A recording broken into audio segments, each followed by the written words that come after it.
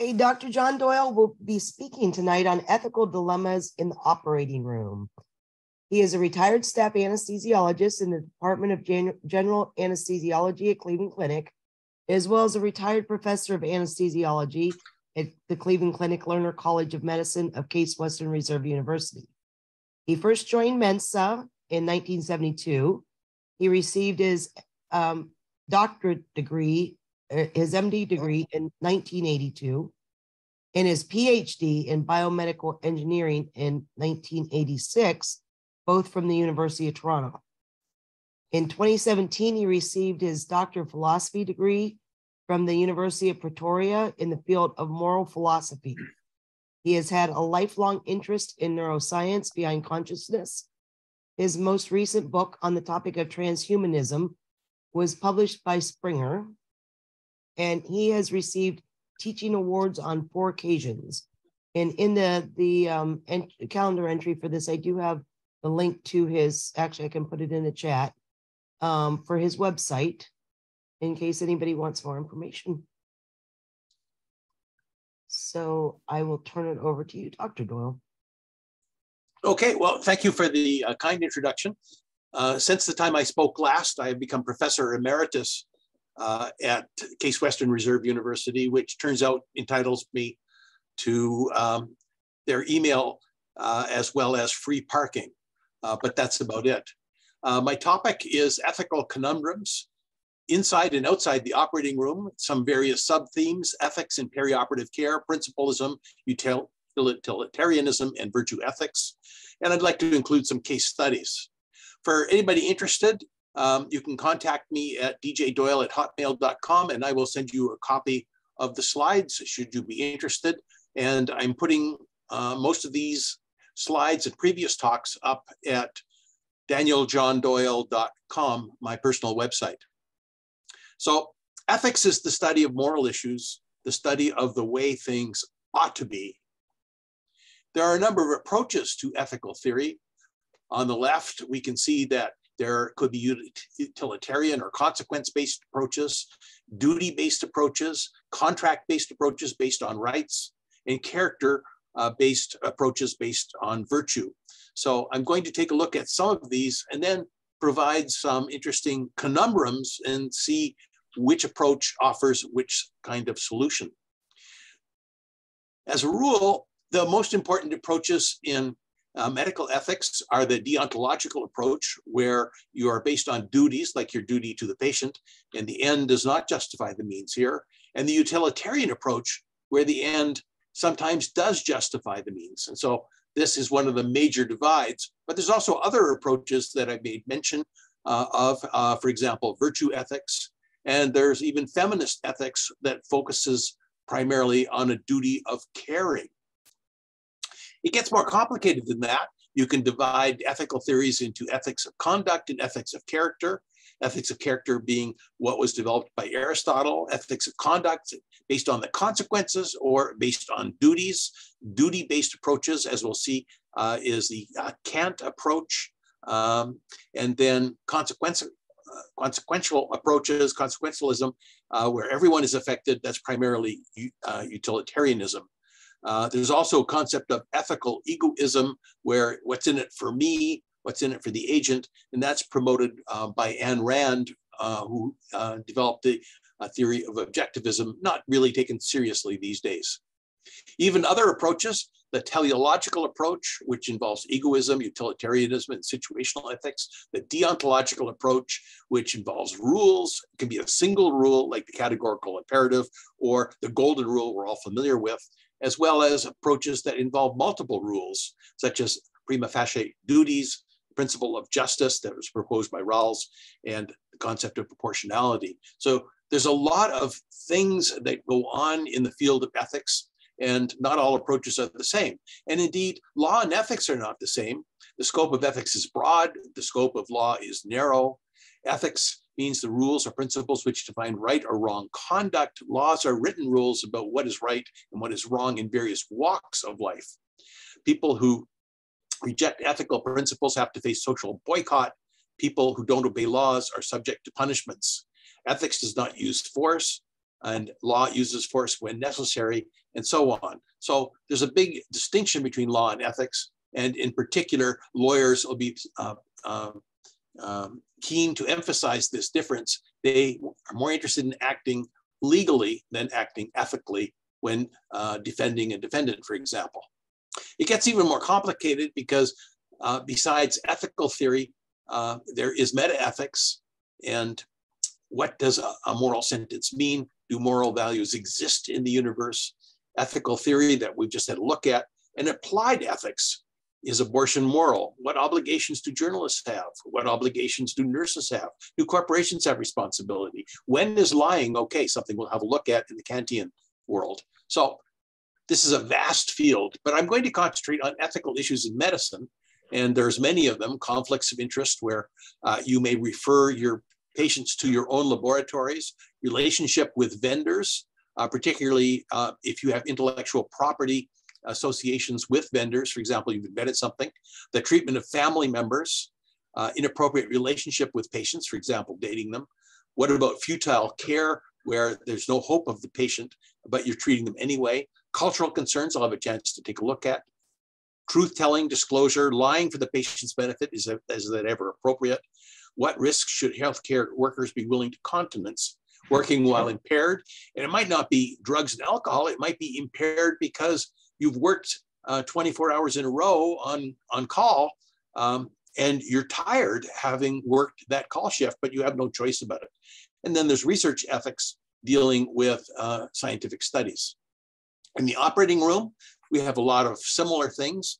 The futile care comes up from time to time when a surgeon operates on the patient and you think there's no hope. And there's ethical conflicts with surgeons.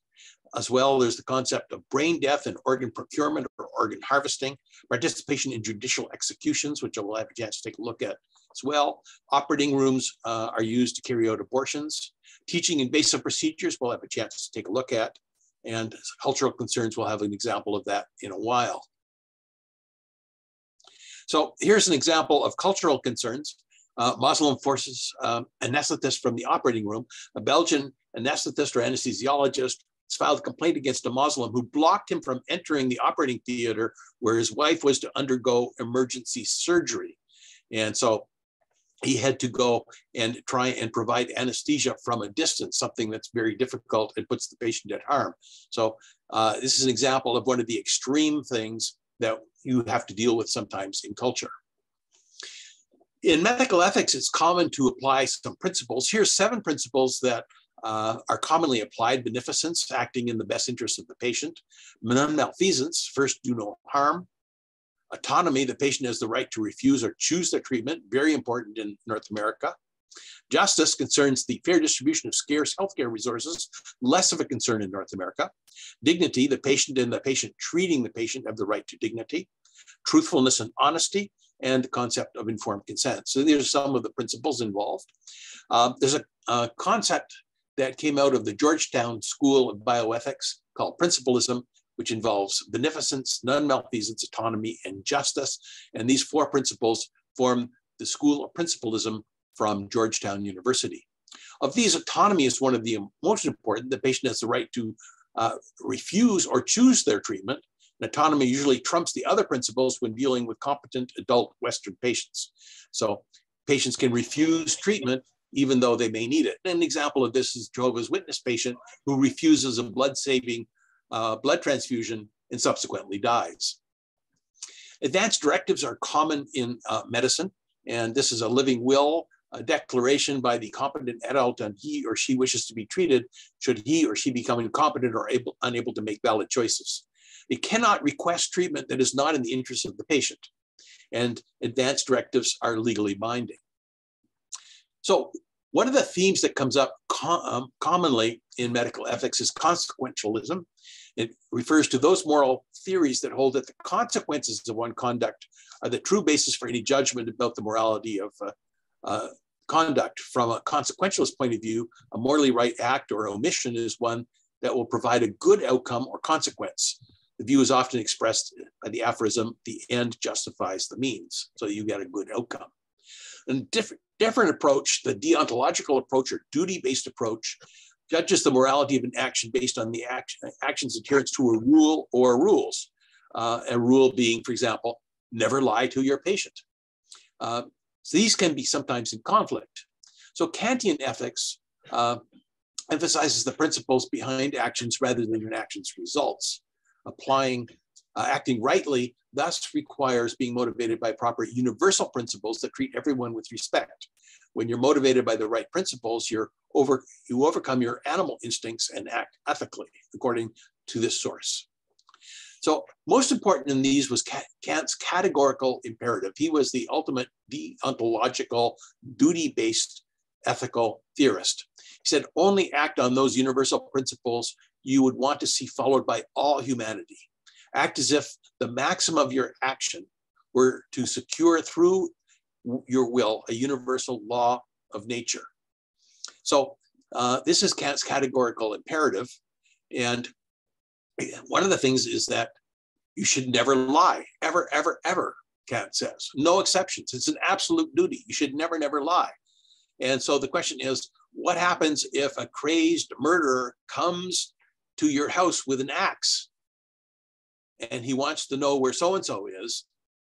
You could say, I haven't seen him in years, or you could say, sure, he's driving the snowplow. Well, most people would agree that it's okay to tell a lie to save a life appropriately. Another example would be when the Nazi guards go to Anne Frank's house and they say, where is Anne Frank? And you would say, oh, she's upstairs in the attic. Or you could say, well, who's Anne Frank? So one of the drawbacks of Kant's categorical imperative is that it doesn't allow for exceptions that most people would agree are appropriate. So in the example of lying, a consequentialist may argue that lying is wrong because the negative consequences produced by lying, although a consequentialist may allow certain foreseeable consequences, might make lying acceptable, and saving Anne Frank's life is an example one. A deontological person might argue that lying is always wrong, regardless of any potential good, and that's the axe murderer problem. And a virtue ethicist would focus less on lying in any particular instance and consider instead what a decision to tell a lie or not tell a lie said about a person's character and moral behavior. And the way it was explained to me once is, well, what would Jesus do? So let's consider some ethical controversies that show up in the operating room. Giving the patient what they want, even though the surgeon is wary of the patient's choice, a conflict between beneficence and autonomy. So an example would be avoiding a clinically necessary cesarean section. The obstetrician thinks a cesarean section is the best thing to make sure that the baby comes out healthy because there's a problem with the delivery. But the patient refuses. It says, I deny that. You know, you are overestimating the risk. Avoiding a clinically necessary blood transfusion, for example.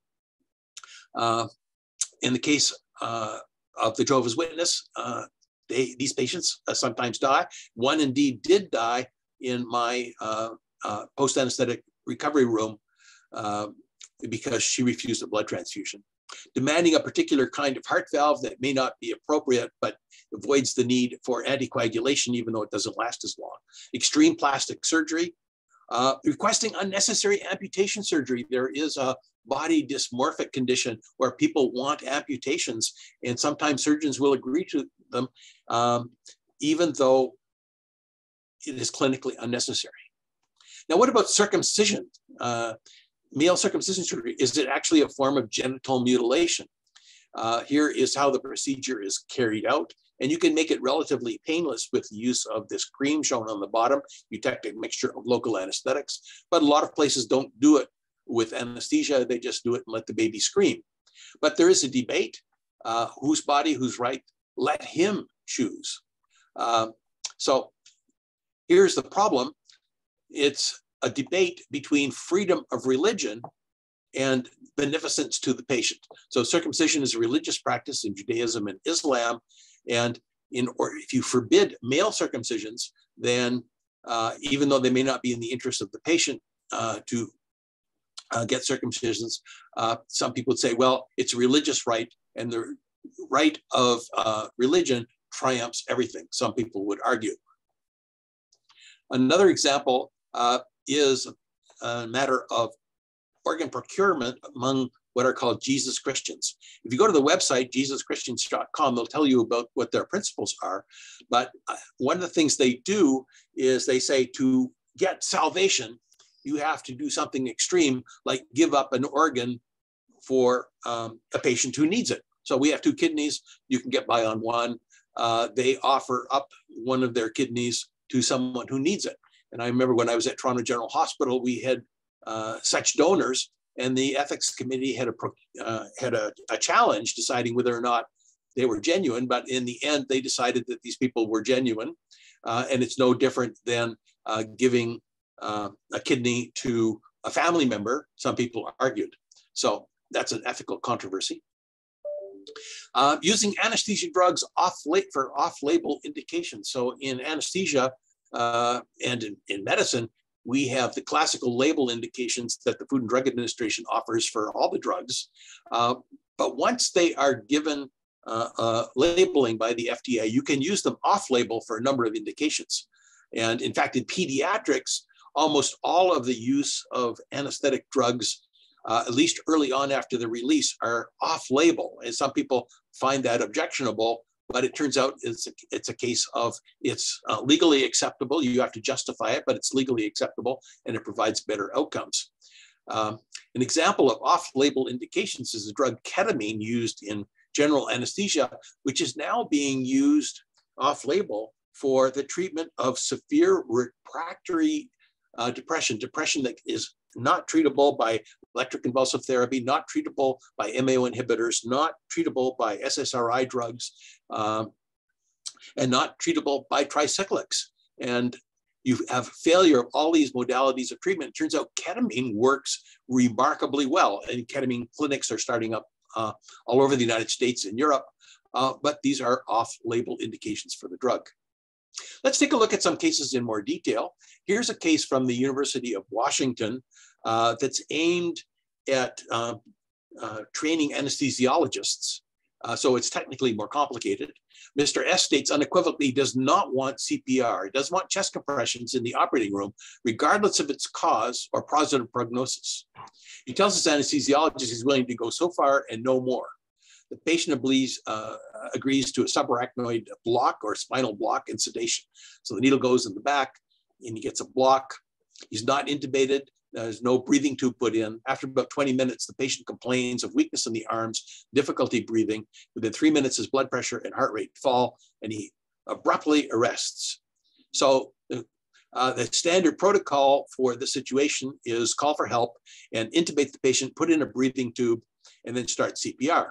So the question is, should the patient be intubated and should CPR be commenced? Well, I'll let you think about that for a second, but there is an official response, and there's some more going on. He's a 73-year-old man, a history of severe coronary disease, peripheral vascular disease, right hemiplegia, mild expressive aphasia, awake and alert, and presents for a right below knee amputation for vascular insufficiency. His chart carries a DNR order, do not resuscitate. In the holding area prior to surgery, the anesthesiologist discusses the DNR order with Mr. S, who appears to be depressed. So the discussion is, with cardiopulmonary support, prognosis for total recovery from this event is excellent, with only rare cases of central nervous system damage or death reported. So if that complication occurs and you resuscitate them instantly, your chance of a good outcome is good. CPR would not be futile from a medical standpoint. Intubation and restoration of mechanical ventilation will not alone restore his circulation, and these measures alone would be useless. Medications to treat blood pressure and bradycardia with slow heart rate would require at least temporary artificial circulation with chest compressions. From the viewpoint of medical futility, intubation and mechanical ventilation would be useless, senseless, unless accompanied by full CPR to circulate the drugs. So that's clear. The probable cause of this patient's arrest is cephalad towards the brain migration of local anesthetic in the subarachnoid space, leading to a high spinal block. And as a result, of the local anesthetic going from the lumbar segments to the high thoracic, or even cervical segments up the spinal cord, weakness or paralysis of respiratory muscles can occur, including the intercostal muscles and the diaphragmatic muscles. The effect of local anesthetic on segments contributing to the cardiac accelerator fibers cause bradycardia and even cardiac arrest. So this is something that anesthesiologists are quite familiar with. They're trained on this in real life, and it's a common board question what to do, and they know what to do. But it's hard to argue ethically for the institution of CPR in this patient, who, while neurologically impaired, appears to have full cognitive capacity to understand and make decisions regarding his own medical care. Despite preoperative discussion, which included information about a good prognosis from CPR in the OR, the patient stated clearly his wish is not to be resuscitated if an arrest occurs. Instituting CPR in this patient, because the cause of the arrest is anesthesia related, would be like justifying transfusion in a Jehovah's Witness patient against their will, because the surgery was the cause of life-threatening hemorrhage, yet adhering to their wishes if hemorrhage was due to non-surgical injuries. Okay, so this is one of the more complicated examples, and I have some others that I'd like to bring to your attention. And one of the controversies that is going on now that's unique to America in many respects is physician participation in judicial executions. This doesn't come up in Europe, where judicial executions are not permitted, and it's still common, though, in some countries like Iran, as well as in China. So here you have a description from some 20 years ago about the various means of death penalty in the United States, depending on what state you're in. And a lot of them use lethal injection. A lot of them allow electrocution. A lot of them allow hanging. Some allow a firing squad, and some of them allow all of them. Electrocution was one of the earliest techniques developed by none other than Thomas Edison, who wanted to demonstrate the dangers of alternating current because he was promoting direct current. It turned out that Edison was completely wrong in the use of direct current for transmitting power over long distances. And it turned out that alternating current is the way we do things around the world, with some exceptions. So physicians have traditionally shied away from any involvement in capital punishment, seeing themselves as healers and comforters rather than as assassins. In particular, some physician codes of ethics explicitly forbid any physician involvement in capital punishment, an example being the American Medical Association.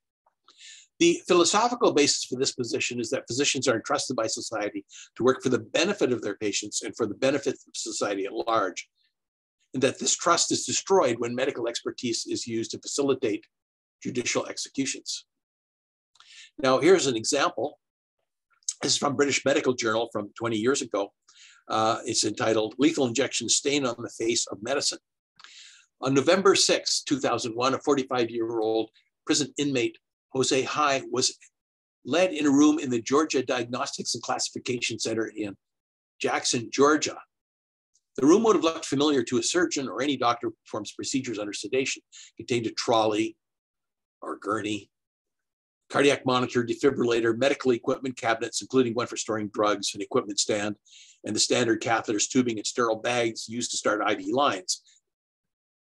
Hugh lay down on the trolley, and a nurse started to start a peripheral intravenous line to be used for lethal injection. For more than 30 minutes, the nurse had made several attempts to start the line at various locations, including his right hand, his right arm, his right leg, and his right foot. Finally, a doctor who worked under contract inserted a 7 French gauge triple lumen, 20 centimeter long central venous catheter into his right subclavian vein. And after the patient warden gave a signal, technicians injected thiopental, 6 grams, bancuronium, 150 milligrams, and potassium chloride, 360 milligrams into his central line, and this ended his life. Of interest, thiopental is not available in the United States anymore because the sole supplier of it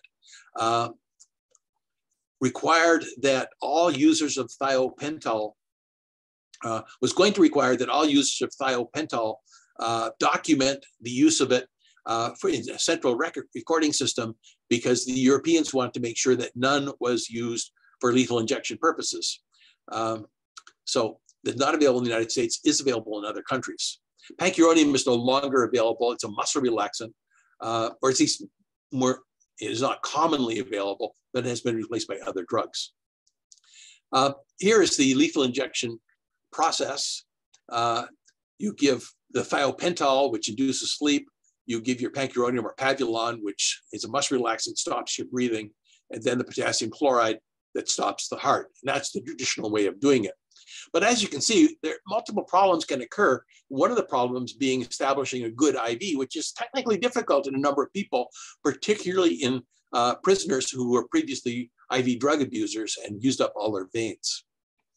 So the American Medical Association Council on Ethics and Judicial Affairs writes, a physician is a member of the profession dedicated to preserving life when there's hope of doing so, should not be a participant in a legally authorized execution. Physician participation in execution is defined generally as actions which fall into one or more of the following categories: an action which directly caused the death of the condemned, an action which would assist, supervise, or contribute to the ability of another individual. An example of that would be starting the IV that the doctor did. An action which would automatically cause an exception, execution to be carried out on a condemned prisoner, such as pushing a button. So the American Medical Association basically says, no way. So they go on to say it includes, but not limited to, prescribing or administering tranquilizers and other psychotropic drugs, medications that are part of the execution process, monitoring vital signs, even monitoring the patient to see that they're dead is not permitted, and attending, observing as a physician, and rendering of technical advice regarding execution. So all of these are forbidden by the American Medical Association Council. In the case where the method of execution is lethal injection, the following actions by the physician would also constitute physician participation: selecting an injection site, starting an IV line as a port, supervising injection drugs, et cetera, et cetera. Now, this is all well and good, but here is a guy who wrote a very interesting counterpoint to the British Medical Journal. This is a doctor who wrote, "Let me be clear, I'm opposed to the death penalty, but the fact remains that the death penalty does exist in this country, the USA. I understand that certain physicians want nothing to do with executions that result from this policy. But on the other hand, one of the duties and desires of the physician is to provide comfort and relieve pain and suffering. While capital punishment is legal, capital torture is not. I feel that we have a duty, once someone has been ordered executed, to ensure that the execution takes place as humane a fashion as possible. The records are ripe with stories of botched executions. Once we have made the decision to end a convict's life, we have a huge responsibility to bring this event as efficiently a manner as possible. And this is where the role of the physician comes in. Enthusiasm for the role is not required, but I just don't see how physicians can walk away from it, albeit unfortunately a dirty job that someone has to do." Here is something that is arising now in some of the circles among physicians and others. A more practical and humane method of execution might be to use a hood, such as that illustrated here on the left.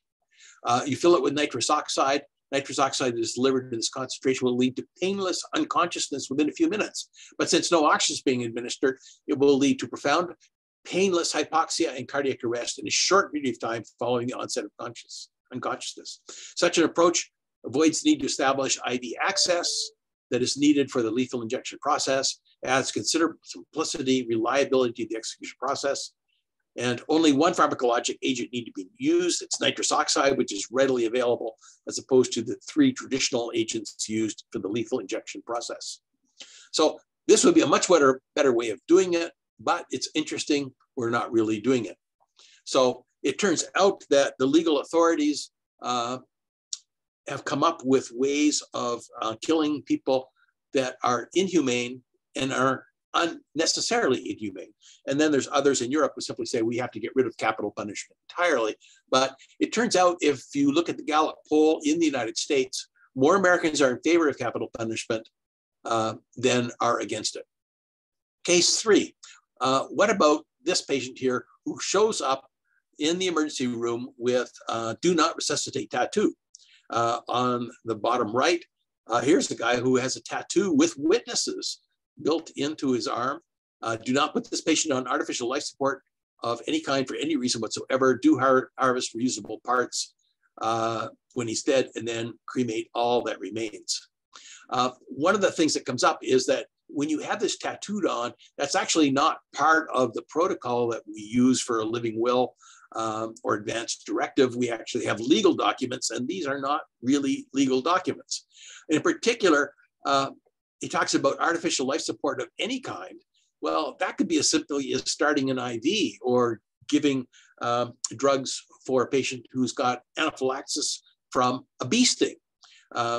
So artificial life support of any kind, that's a bit excessive in my view. And so some people would have problems dealing with this. When I've raised this issue with my colleagues repeatedly, almost all of them say, I go with what's in the paperwork. I will not go with this.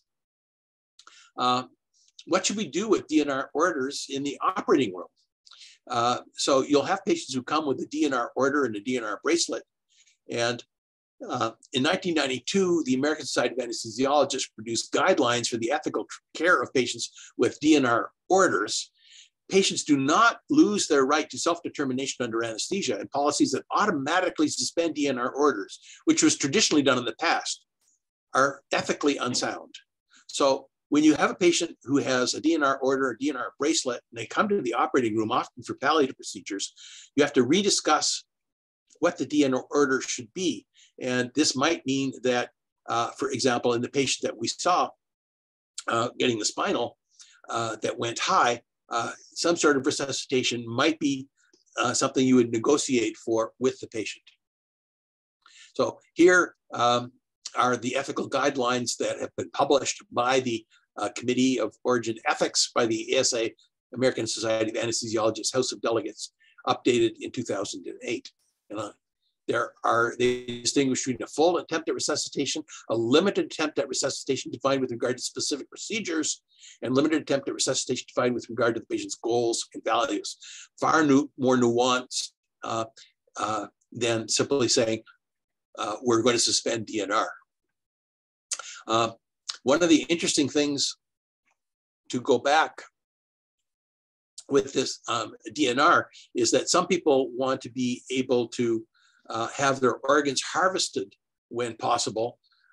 And that can be a complicated procedure because it has to be done in a way where the organs are procured in a safe manner, typically in the operating room with the heart still beating. So this can be complicated in a number of ways.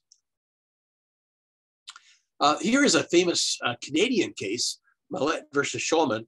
A woman was unconscious as a result of a hypovolemic shock. She lost a lot of blood following a motor vehicle accident.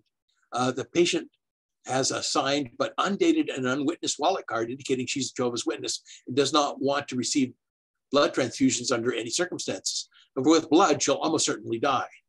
Given that the wallet card is incompletely filled out, what should be done?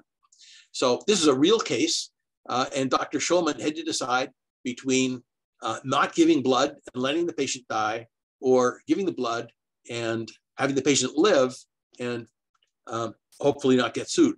Well, he did give the blood, he did get sued, and he lost. And he had to pay, or the Canadian Medical Protective Association paid a settlement to the patient for the patient having lived. One of the interesting things that shows up with the DNR issue that I mentioned earlier is that the DNR tattoo might be on, but it's not covered by all of the legal paperwork. And so some people would ignore it. But there's a different precedent that occurred when there was a farmer who was out with his tractor in the middle of nowhere in a huge part of his farm, and his tractor fell over on him and he was trapped and he knew he was dying. And he scratched out on the tractor, all to wife, and died. When they found him, they noticed that there was this will written out, all to wife, which was undated, unsigned, and unwitnessed. And the family, some family members took and argued, and they said it should be divided equally, not just all to my wife. But the judge said it was all about intent. And the intent was that everything go to his wife. That is in contrast to the approach most people take with a DNR tattoo. So that's an interesting legal difference. Case 5, teaching invasive medical procedures. So this is something I'm writing an article on now. It was a topic that was part of my MA thesis from many years ago, and I never got around to publishing it. But when we teach invasive medical procedures, such as the spinal or epidural shown here, how much detail do we provide to the patient? And typically, you and your resident or medical student will come in and you'll introduce yourselves, and the procedure will be carried out. And the patient will not fully understand, in some cases, that this is the first time the patient, that the procedure has been carried out by the resident, who may have seen videos and practiced on a mannequin, but this may be the first time carried out on a human. How much detail do you provide? Well, the deontological approach would be, you must tell them full details, but then the patient may simply say, well, forget that, and that's the end of your teaching program. Or the consequentialist approach might be, we need to train doctors for the future, and if we don't allow them to participate in training programs, then that's not going to work for the future. So this is an example of one of the conflicts between the deontological approach and the consequentialist approach. So time for discussion. Thank you for listening to me, and I'd like to offer an opportunity to discuss any questions that people may have in the remaining time that we have. Thank you very much for your time. Well, thank you, Dr. Doyle. That was quite interesting and informative, as always. So does anybody have any questions for him? Danny? Yes, thanks, Dr. Doyle, for that. This is my first time since moving to North Carolina. I've been a member of Mensa since 2007, moved here from West Virginia, so it's great to see everybody on here. Dr. Doyle, I'm now the public health director in Burke County, but previously worked and taught health policy at Western University and ran a medical society. I worked a lot with the American College of Cardiology and do a lot with opioid use disorder. And one of the questions I often got was, how many times do we replace a heart valve for an intravenous drug user who continues to use drugs when they have bacterial endocarditis from that? And we didn't really have a good answer. And I didn't know if that was, I know I just threw this case study at you, but is there a good answer to that question as to how many times you would replace a heart valve for a person who continues to use drugs? So a complicated question, and it's multifaceted. In a setting of unlimited resources, with lots of money, you could carry it out as often as you want. But in the real world, particularly in a national healthcare system, there's limited resources. So you might ignore the question of, does he deserve a second chance, by saying that with the limited resources, we need to use our operating room time for patients who have gone through rehab appropriately and are not going to get into this problem again. A similar problem comes up when you do renal transplantation and the patient fails to follow their post-op anti-rejection therapy, and then they reject again. And this is a problem that occurs not infrequently in teenage kidney recipients. So there's no answer, of course. There is a pro-con debate in the literature on exactly this topic, as well as the kidney transplant topic. And it depends on what approach you take. But in a setting of limited resources, which is the real world that we live in, I think that we have to look at the global picture rather than a single picture. And I'd say you get one shot at it. And if you go back again, too bad. The other problem comes up about liver transplantation. What about the liver transplant patient who goes back to drinking again and requires a second transplant? When I was in medical school and liver transplants were just starting, one of the professors said, I can understand liver transplantation for, and listed a whole pile of disorders, but I would never advocate that we offer liver transplantation for alcoholic liver disease. he said that that was just beyond the pale. But now, when I was at Cleveland Clinic, about half the patients that we dealt with were had liver disease from alcoholic liver disease, but had been sober for 6 months. And some people say, yeah, they've been sober for 6 months because they've been in hospital for 6 months. So you can understand the complexities to this. So lots of pro-con debates in the ethics literature for all of these topics. And in the end, you have to kind of arbitrarily select one point of view. And for many people in public health, it's the big picture about the big system. If you're in Canada or the United Kingdom in particular, with national healthcare systems, resources are far more limited than the United States. But in the United States, you have no insurance. What a mess you're in anyway. So that's another debate itself. Hope that helps.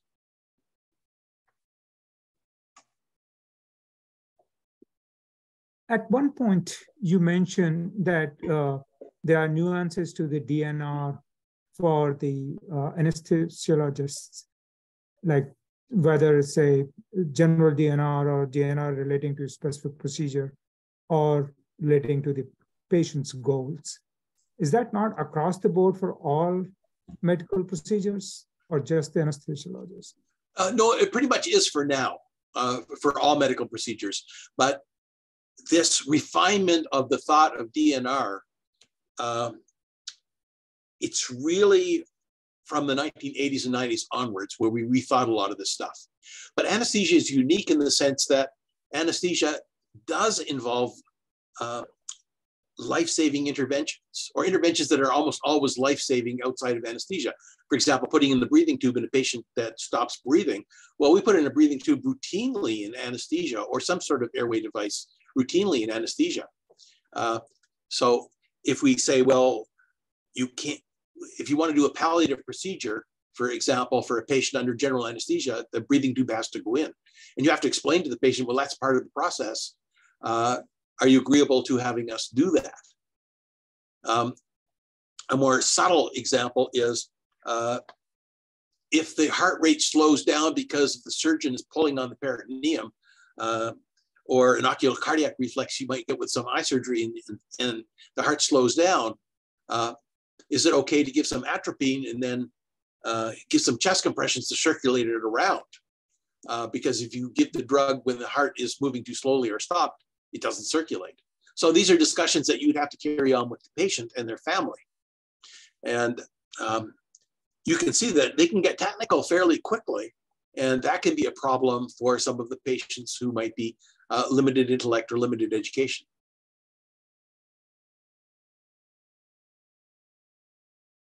I think that's a good point, that a lot of this, especially with the DNR, is lack of education by the general public on what is really considered life-saving versus futile attempts to resuscitate them. So, but I actually, along that lines with the DNR, I know that is very complex, but I just want maybe a little bit more clarification on why, you know, the farmer with the tractor leaving it all to his wife, why that was intent, whereas the tattoos do not resuscitate and do not, I forget what the other one was, why that wasn't considered intent.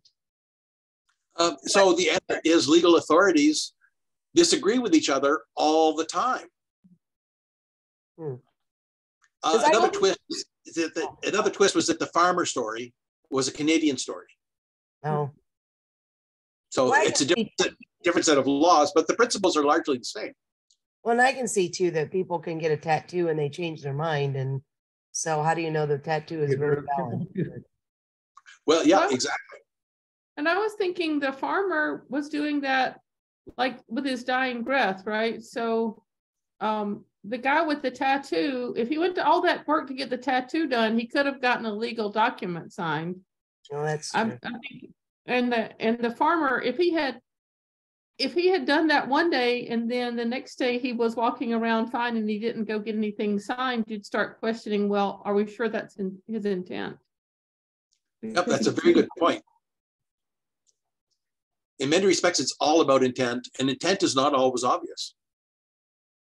Yeah, the tattoo's case, even if he wanted to reverse it, he couldn't possibly. Yeah. In the case of what? Which one?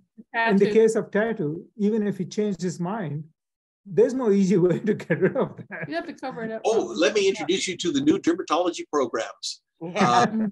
There are some excellent dermatology programs that will erase your tattoos using lasers. They are expensive. Yeah. It's far more expensive to have a tattoo removed than to have a tattoo placed.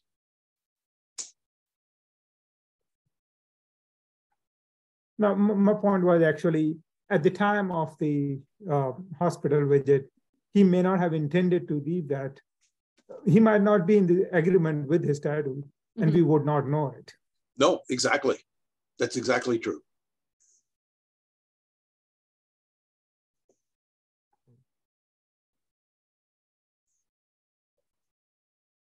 And as far as with the death penalty, and you talked about the new helmet that you just using nitrous oxide. Why is that not taken? Why are they not considering that?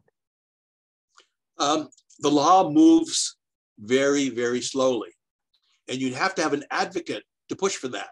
What doctor wants to go and say, I've got a better way of doing it? So for the most part, the people most familiar with this, which would be anesthesiologists, because we use nitrous oxide all the time, we're not going to go and lobby our legislators and simply say, hey, listen, you have to do this better. It's not as if the American Society of Anesthesiologists is going to get involved in something so controversial. And even among themselves, the American Society of Anesthesiologists, I would say they're probably divided evenly, like the rest of the United States, on capital punishment. And they simply, they may argue simply, we just don't want to get involved in this. And appropriately so. But I was doing my original study on this. I wrote to the American Association of Nurse Anesthetists to see if they'd be willing to be involved, as well as the veterinary community. And they simply didn't reply. So this might show my ignorance on how the capital punishment is administered, but why the old-fashioned guillotine or firing squad are not considered humane compared to these injections? I mean, I think they are almost instantaneous as opposed to any procedure that we talked about so far. The answer is you are correct. So the guillotine was invented by Dr. Guillotine. He wanted the guillotine as a more humane method of execution that was used at the time. At the time, they executed you by burning you at the stake. Talk about horrible. So guillotine came up with this, and it's instantaneous, but it is very messy.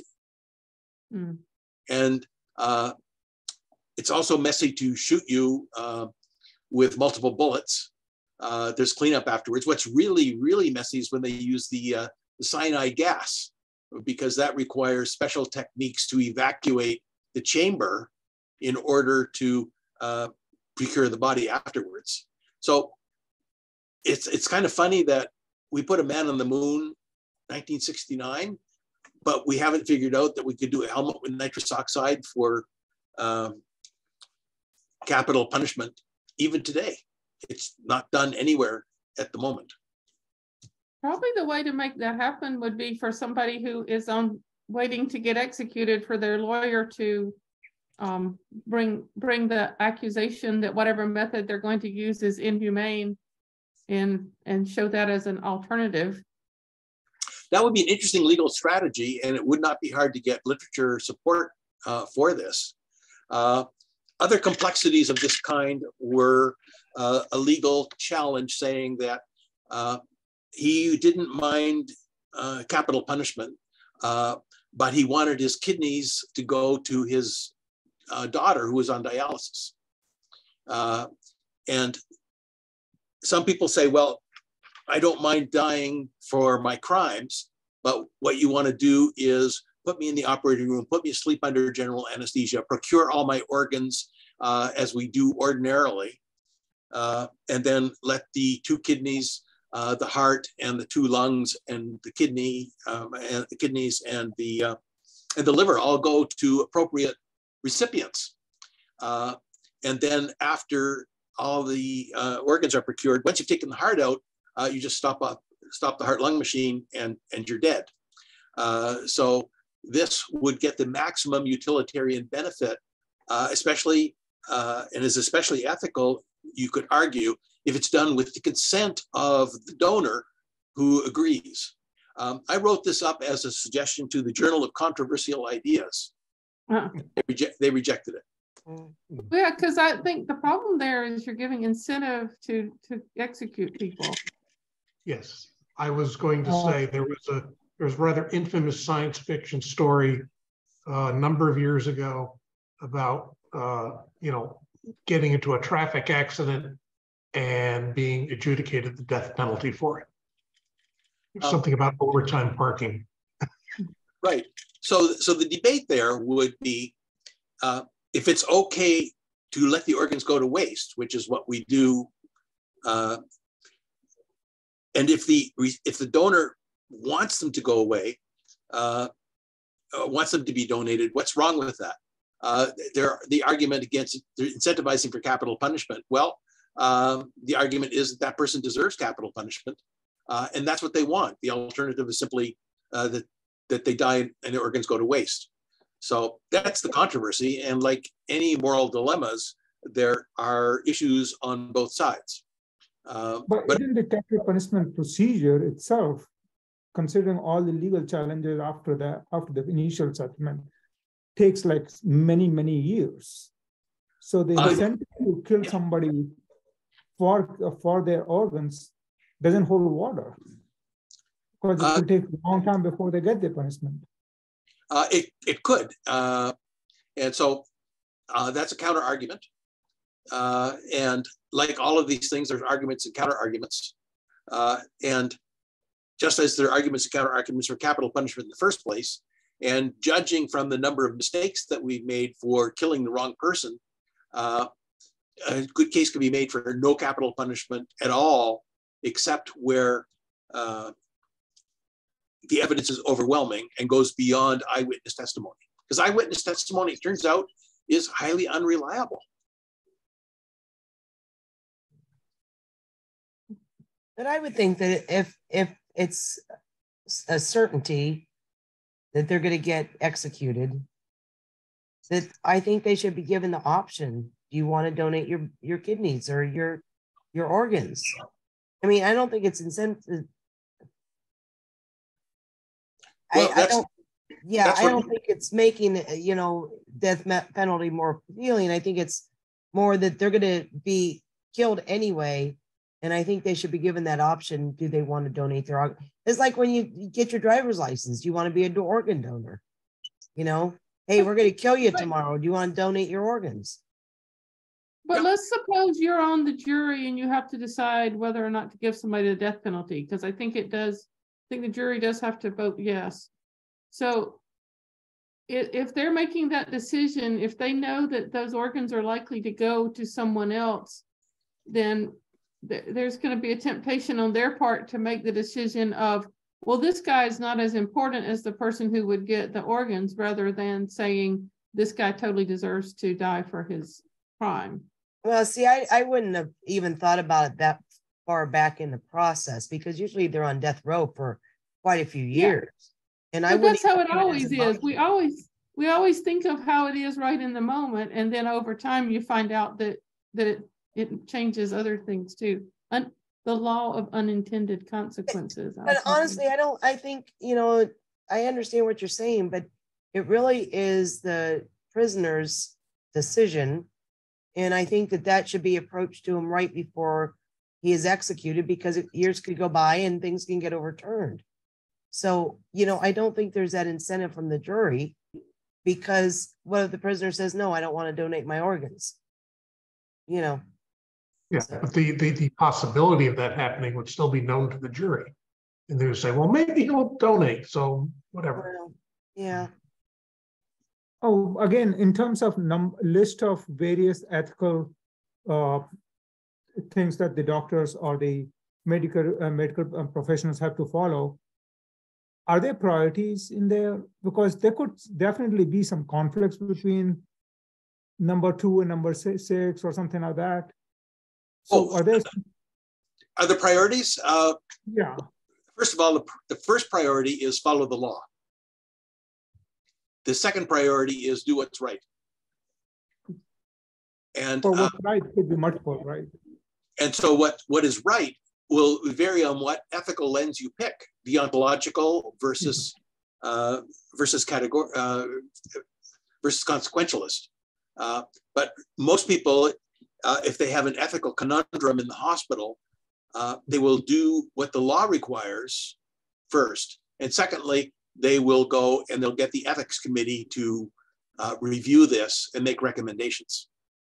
And so in most cases, if it's highly controversial, you'll have a committee that can help you out. But you can have a conflict between beneficence, wanting to do good for the patient, and autonomy, where you respect the patient's wishes. And the Jehovah's Witness patient is the classic example, the patient who refuses a clinically necessary blood transfusion and dies as a result. Now, Jehovah's Witnesses are uniquely American, although they're all over the world now. But I have raised this issue on my clinical world travels and raised that issue to many different doctors in different nations. When I was in Beirut and I raised that issue, they said, well, that's just a silly question. Of course we transfuse them. We're not going to let them die. A more complex issue is what do you do when the Jehovah's Witness is a single mom, and if she dies, there's no one to take care of the baby. What do you do there? What are the needs? What about the needs of the child? And then another question comes up, well, what if mom or dad says that this baby cannot be transfused because the baby is a Jehovah's Witness patient? What do you do? And the answer there is typically you make the child a ward of the court by calling the administrator on call. The administrator on call gets in contact with the right judge, and the judge makes the child a ward of the court, and then you transfuse it. And you might think, oh, the family would be devastated that you did this because this is a moral equivalent of rape. But it turns out they don't want their kid to die either. So much as they would condemn that this was done, they're glad that their child lived. Interesting.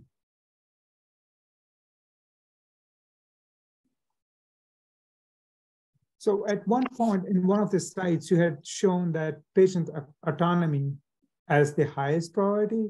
In the United States, only in the United States. Because if you look at all the virtues, which are the most important virtues? Well, some people would say charity is the most important virtue. Others would say faith is the most important virtue. Well, in the case of these principles, beneficence, autonomy, non-malfeasance, the idea that autonomy is number one among them, that's a uniquely Western concept. And if you go to, for example, Islamic countries, they might take a little bit of a different view. And if you go to China, they would take a bit of a different view. They would say the interests of the state are more important than the interests of the individual. One of the things you have to remember in bioethics is that American and Western bioethics is influenced by American and Western culture. And other cultures view things very differently in many circumstances.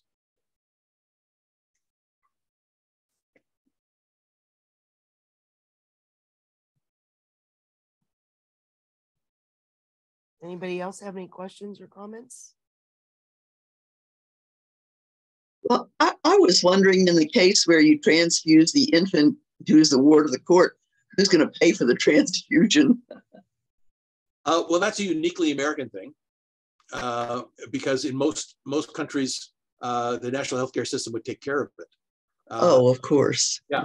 In America, they would bill you, and then you would simply say, "I don't have the money," and then dealt with in the usual way. The American healthcare system, in terms of funding, is uniquely messed up. What you'll find is that almost all other countries in the Western world have some sort of national healthcare system. many of which are imperfect, like Canada's long waiting lists, for example. But that's the world we live in. Yeah, Dr. Doyle, how can we fix the American system? The answer is we can't. Oh, please don't say that. Well, I've looked at it for years. It's unfixable with in the existing political climate that has existed from the last 30 years. It's interesting. Okay, but if you were the boss and you could change it and fix it, what would you do? Well, I would simply go and review what's going on in all the other countries like Australia, Canada, Germany, France, Belgium, and institute a two-tier system. The first system being a national healthcare system where we would identify all of the procedures that we can fund, and then anything in that list below the amount of funding would not be offered. And they've done that in some places. In Oregon, for example, under their public system, they listed about 1,000 different procedures, and the first 570 or so were funded, and the ones below that were not. And they were listed in the order of their efficacy. So at the very top, you'd have immunizations, and at the very bottom, you would have some of the very expensive procedures with dubious outcomes, such as experimental use of bone marrow transplantation for some unusual kinds of cancers.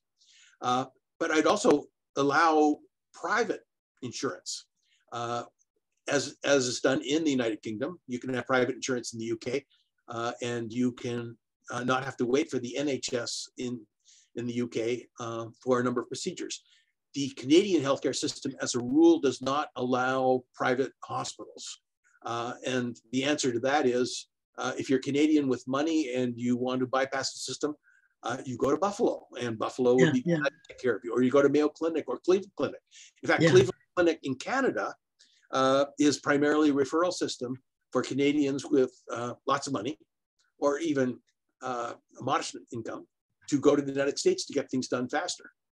After all, if you have a choice between spending $30,000 on an SUV or $30,000 on a pair of hips, well, a lot of people would pick the hips over the SUV. So in such a situation, I mean, I know this is a dream world, would the ethics, bioethics would also change, the priorities will change there from what they are today. Like patient autonomy may not be the number one after that, even in US. Oh, so that could evolve culturally. Culture evolves. But right now, patient autonomy is number one because the United States is a country that emphasizes individual freedoms. You will not see an emphasis on individual freedoms the same way if you go to Beijing.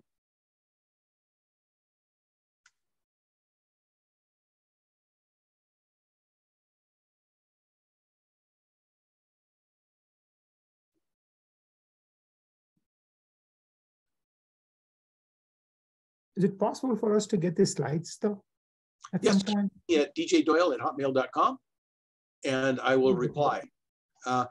Also, I'll be putting, if I can, I'm going to put them up at my website, danieljohndoyle.com. I'm happy to make them available. If you go to my website, danieljohndoyle.com, you'll get all of my, or most of my previous talks and as many slide sets as I continue to make available. And you can use them for whatever you want. There's even some free books. My book on anesthesia for patients, the first draft, is now available at my website under downloads. So if you're anticipating getting anesthesia or surgery in the future, I just finished a book, the first draft of it, and you can download the PDF from the website free. Wow, that would be great. Yep, there for the taking. I could have used that 2 years ago, though. Well, yeah, but I wasn't writing it 2 years ago. Dr. Doyle, I order some of my medications from Canada, even though it's illegal, because the same medication in the US might cost $100 a month more. What are your thoughts about big pharma? Nancy, this is being recorded. So two ways of approaching it. So it's expensive in the United States compared to all the other countries because big pharma does all the research. And it costs, depending on which authority you look at, between 500 million and 700 million to develop a new drug. And of those new drugs, a lot of them don't make it. So every once in a while, you get a drug that's launched and then it's withdrawn from the market because it turns out it failed or it doesn't get through the phase 3 testing. So all of this costs money. So the capitalist approach is big pharma makes money, and if you want to participate in that, then buy their stock. So the socialist approach would be, well, that should be run by the government, and it should be much less expensive. But that approach probably doesn't generate the degree of innovation that the capitalist system offers. A case in point that's interesting is HIV medications which were developed in the late 80s and 90s. There was HIV everywhere in Africa, and they needed HIV medication, but they couldn't afford it. So the Indian big pharma went and said, oh, we're going to make generics of all of these popular drugs. And they made generics of all these popular drugs and made them available to the African community at very modest cost by ignoring their intellectual property rights of big pharma in the US. And big pharma was going to go and complain to the World Health Organization, World Trade Organization, other authorities, but they kind of realized that they couldn't sell to the African market at full market value anyway, and it would make them look bad. And so they kind of kept quiet about it. So this ignoring of the intellectual property rules resulted in many, many people in Africa getting their HIV effectively treated. Now, if we want to get an HIV vaccine, that's the next thing we need to work on, an HIV vaccine. The latest HIV vaccine that was evaluated failed again. So that's a big problem, and we need to work on that, and we will work on that. I think the African thing kind of points out that we're still using an 18th century intellectual property concept. And I'm wondering if we should be able to come up with something a little bit better that would still allow rewards to innovators, but still allow other people to use it. But anyway, you look at it, for medicines is going to be different than for music, right? Yes, yes. Well, maybe not. I mean, you know, that would be probably one of the considerations. But, you know, I think, you know, we could probably do something better than a 300-year-old idea. Maybe not. Maybe we can't. But, you know. I think what Nancy's question really was, because I am in pharmaceutical research, so I understand definitely the costs of developing these drugs. That why is it that Canada and Mexico are able to market it so much cheaper than the United States? Because if I'm not mistaken, the drugs are still coming from the United States. So the companies, the pharma companies here are providing it to the Canadian market, who then provides it to the consumers up there. The drugs I get are actually delivered through India, and it recently started coming from Australia. Well, then that's a whole nother situation, because sometimes, you know, drugs are marketed in foreign countries that would never meet up to FDA standards.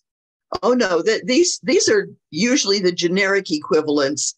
But I trust the Indian market. I think Indian doctors are the equal of American doctors. And I would not continue ordering from Canada if they were not effective drugs. The Canadian drugs are also reviewed by Health and Welfare Canada. It's not as if they're just imported without review. So the Canadians have their FDA equivalent, Health and Welfare Canada. Yeah. We're talking about generic drug. here as opposed to the ones which are still under, is still manufactured only by one company. So why would the generic drug prices be so different? Because they really aren't facing the cost that the developers went through. So the generic drugs are often priced sufficiently below the brand names that they get their market share. So if you price your drugs at 70% of the cost of the brand name, then people are going to buy them. And the generic drug companies want to make a profit as well. I understand that, but the differential between different countries, is basically just the supply and demand at that point, is it not? Well, there's also the negotiations between the ministries of health in the various countries and big pharma. So the Canadian government, for example, will negotiate prices through their regulatory agencies.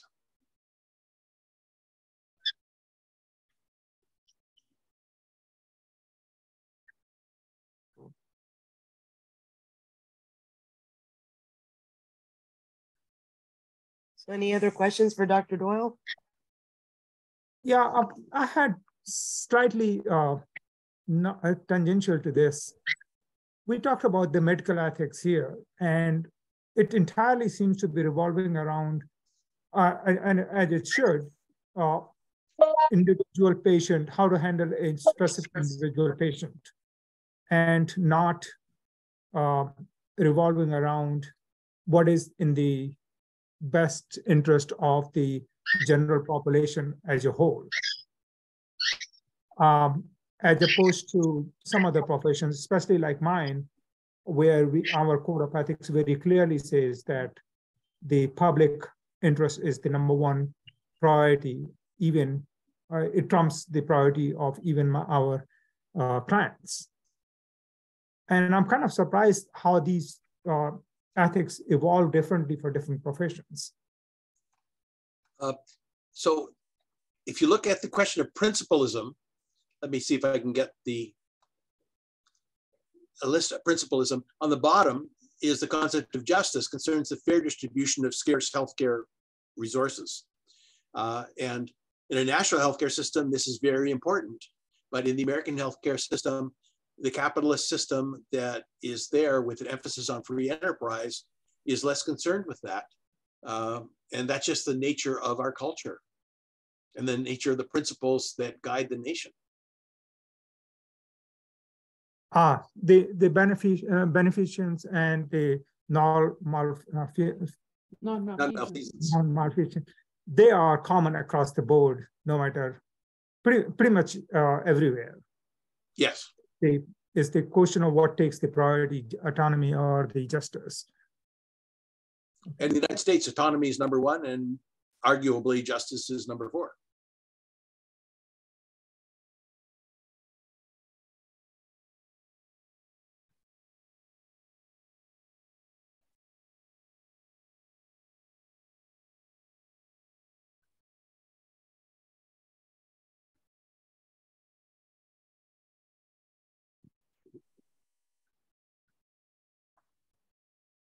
Well, I know I have a question.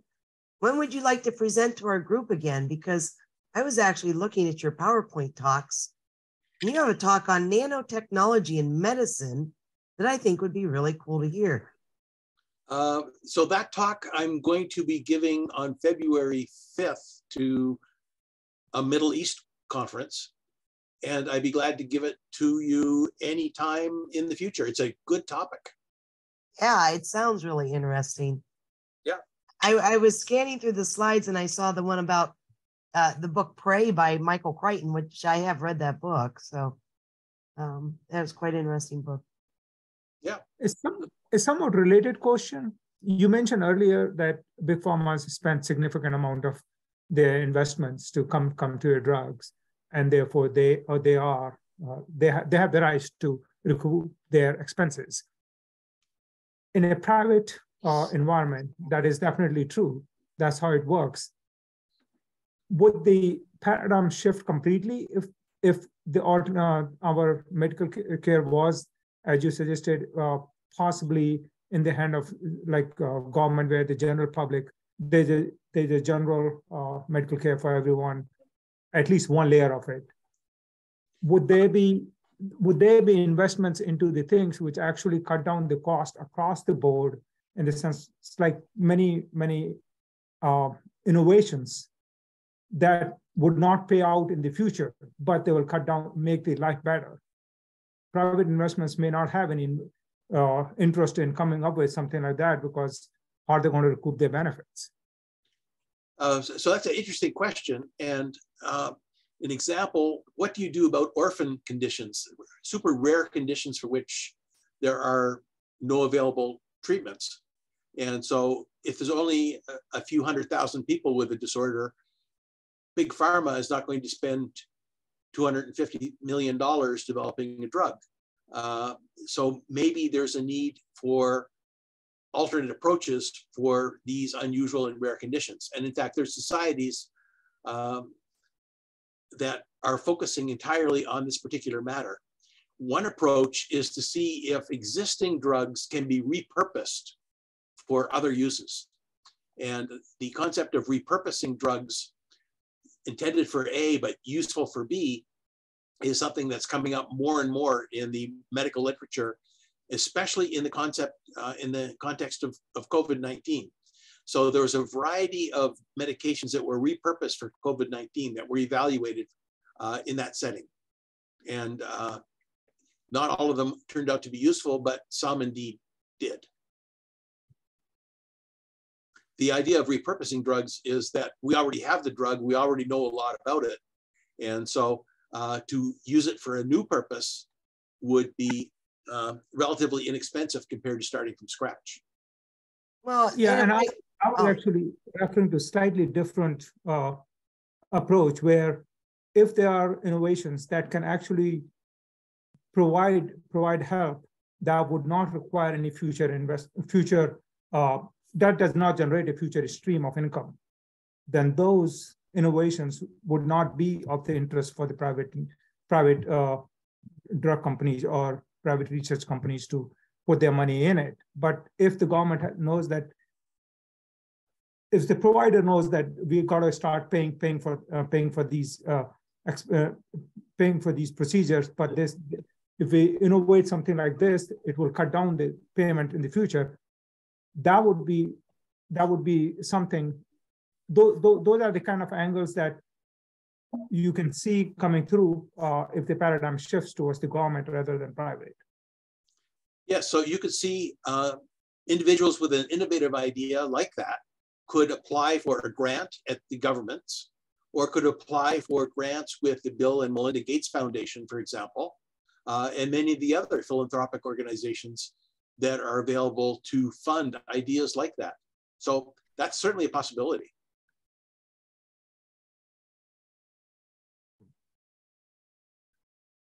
But when you're saying about repurposing drugs, but you know, I don't see that happening, because like you mentioned about off-label prescribing, which happens quite often. And because of that, then the pharmaceuticals determine that their drug is useful for another indication, and thereby restarts the clinical trials process for that indication to get the labeling for it, so that they can market it and make more money and recoup their funds. So I don't see how you could repurpose a drug for another indication without the manufacturer wanting to, move forward to get the labeling rights for that other indication.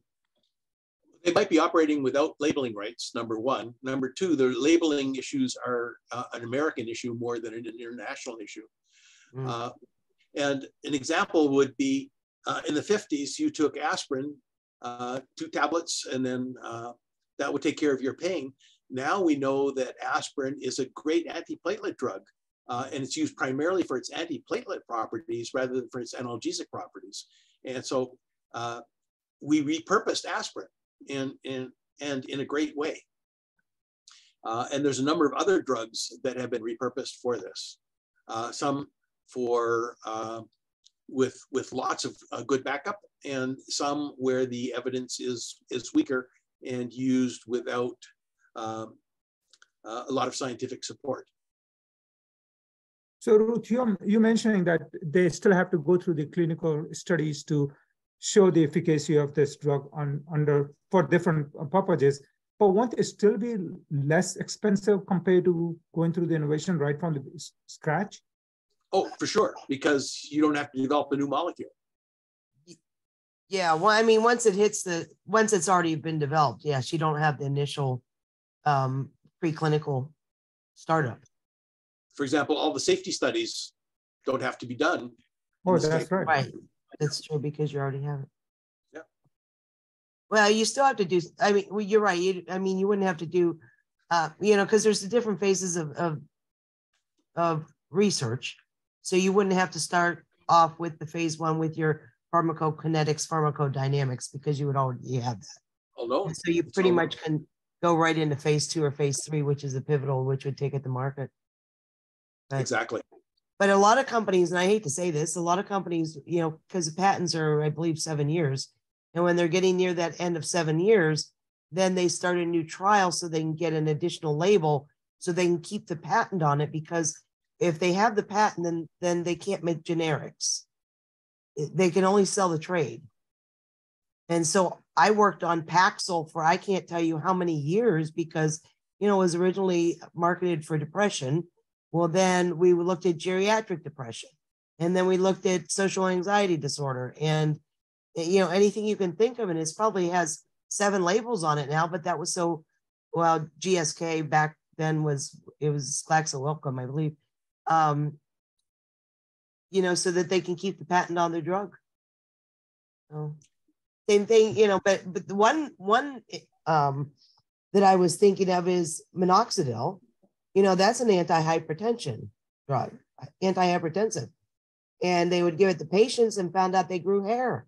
So now they use it, it's Rogaine for hair growth.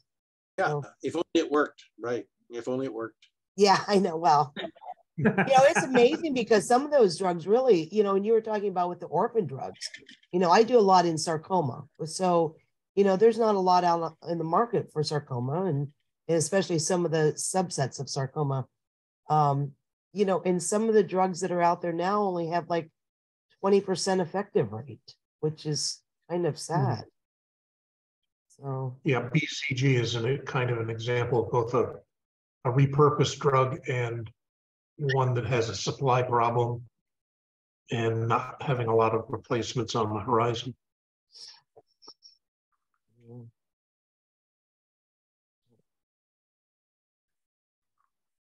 Did I just end the conversation again? no. Sorry, that's my bad. I'm not that familiar with BCG, so that's why I have no comment on that.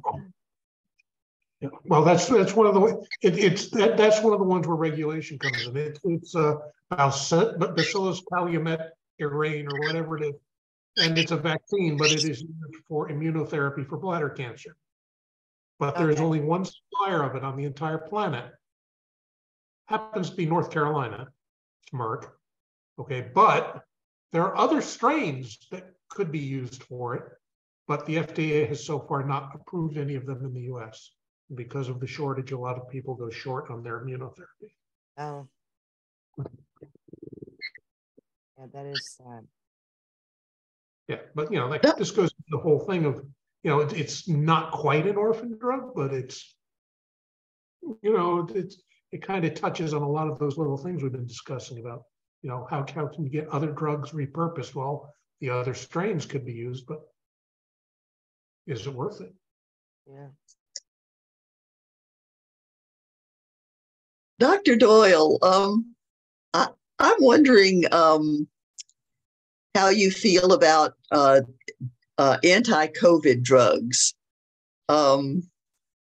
Is there anything that ameliorates a bout with COVID? The simple answer is I would actually have to review the literature on that. Okay. Okay. So you could ask me in 2 weeks if I spent a couple of evenings going through. But my understanding is that there is, but I don't know any details. And it may not matter if you are fully immunized. The version of COVID that you get is so benign, if you're fully immunized, that you really don't have to do much about it. Right. Well, I've been vaccinated twice and boosted once, and I've still gotten COVID twice. And at my age, I'm in a high risk group. Yes, but your symptoms would have been mild, must have been mild. The second time they really were. The first time was in February of 2020, before anybody knew what it was. They tested me for flu A and flu B, and both were negative, and they just threw up their hands. We don't know what the hell this is. but once you weren't March 10th, then. Yeah. once, huh? You weren't vaccinated then, so you. No, I was not vaccinated then. You would have gotten a worse case then. Yeah, you're right. The first time I got it, before anybody knew what it was, I was the sickest I've been in my life for 10 days. The second time I maybe was just tired. The way I knew I had it was I had a positive test. I suspected I got it and tested, and I was positive. I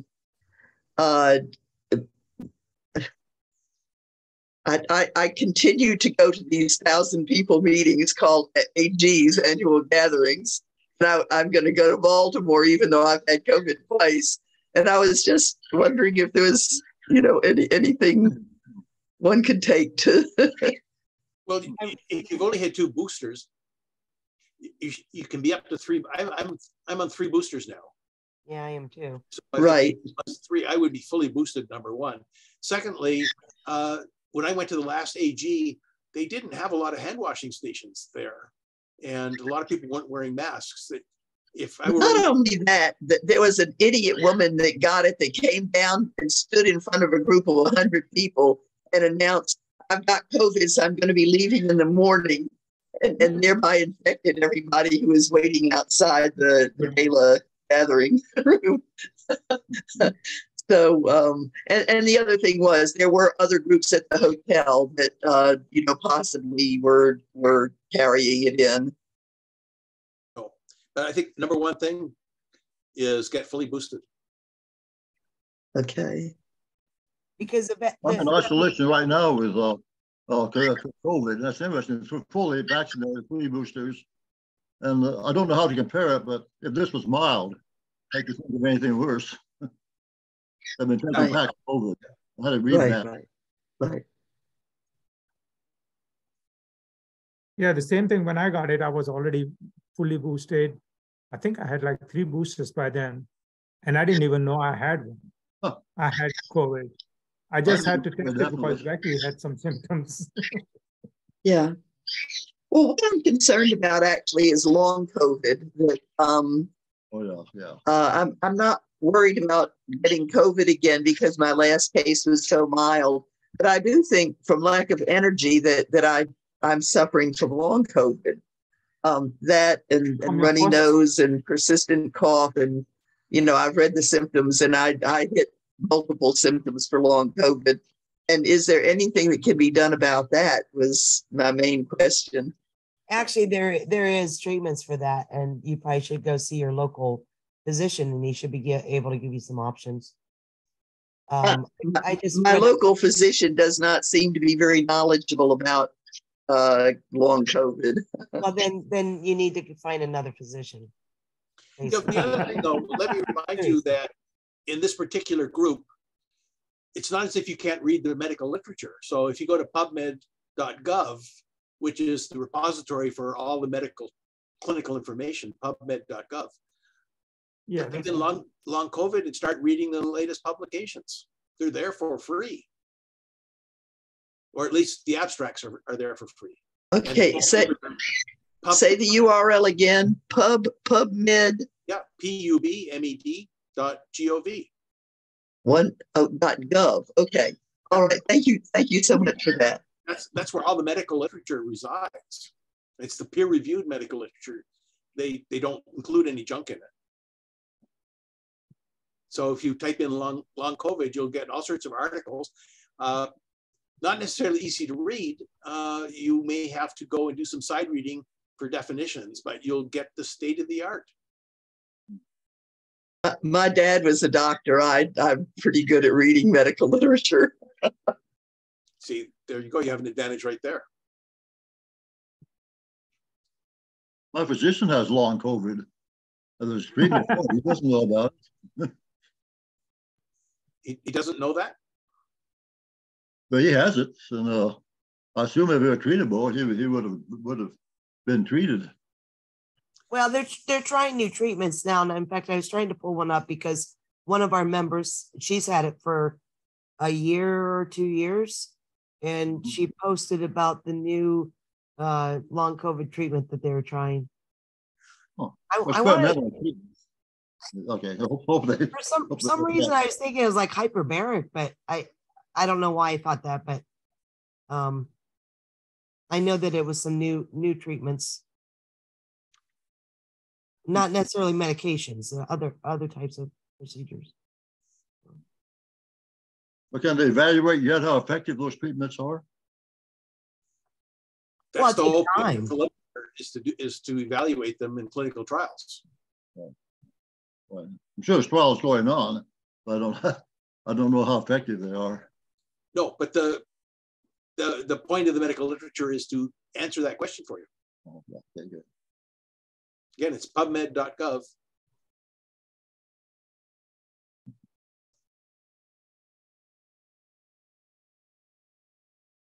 Well, if there are no further questions, this being an hour and a half probably is a good time to draw everything to a close. And I look forward to future opportunities to speak. Nanotechnology has already been offered as a suggestion and one that I would be glad to do at a future date of your choosing. So I've enjoyed this immensely. Thank you so much. Great. It was very helpful. Dr. Doyle did present to us, I think it was in September, and we had such great feedback. Both presentations, I think were wonderful, and we really enjoyed it. So I appreciate you giving us this presentation tonight and offering to do yet another one for us. So okay, we're all ears. So I'll see you in the future for nanotechnology. Thank you. Okay, over and out. Bye.